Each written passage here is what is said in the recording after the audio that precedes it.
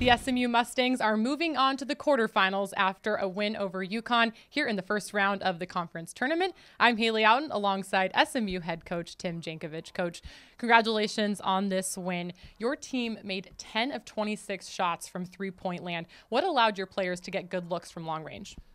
Well, that's what I'm talking about. That's what we want to do. That's what we want to do. But I thought today, the big thing was, especially in the first half, I just really liked the way we shared the ball. We had good ball movement, and we had good concentration. We didn't have many lapses in the first half, and so we did get a lot of good shots. Sometimes we get good shots and they don't go in, but today was a good day for us.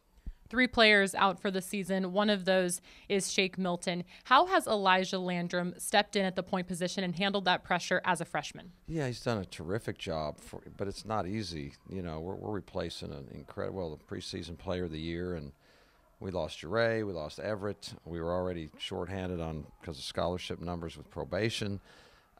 No team. I'm still trying to find a team that has had more things go against it than this team in the last 6 weeks. I'm going to dig through all the history books, but Elijah's done very well. For me, I'm so happy for our guys. Really, you just can't even. It's worse than people know. Like we know the injuries of the people out, but we haven't publicized what's going on inside of guys that are just they can barely practice. We can barely put a practice together. So it's such a good feeling that they played so well today, and we get to advance. You mentioned adversity, playing with 7 scholarship players, some of which are battling, as you mentioned, injuries of their own. How will the mental toughness of this team help you advance, hopefully, in this conference tournament? Well, we're going to need all of it and more. I'm so happy Ben Emelogu, who's one of the great shooters in the country until 5 weeks ago when he hurt his wrist. So he hasn't been able to shoot a ball outside of 15 feet for a long time. Happy to see that he could. He's starting to get healthy. That's why he played well today. So that's another part of maybe a little bit of an uptick. But when we're looking at Cincinnati, and we're looking at our roster, and how many guys we have, and it will take a either perfect or near perfect game. Nothing short of that. I think they're an amazing team. Obviously, we know them well. We faced them basically all of them last year. They're all back. They're good. They're tough. They're old. It'll be we'll have to play just absolutely lights out to beat them. 7 scholarship players and not, a ton of depth on the bench. Going up against Cincinnati, the regular season champions, and with your team playing as many minutes as they are, what is going to put your team in the best position to give yourself a chance tomorrow? Some great, I don't know, Gatorade, Powerade, whatever it is, refueling for one thing, but this is a mountain task. This isn't a small thing. We're gonna be tired.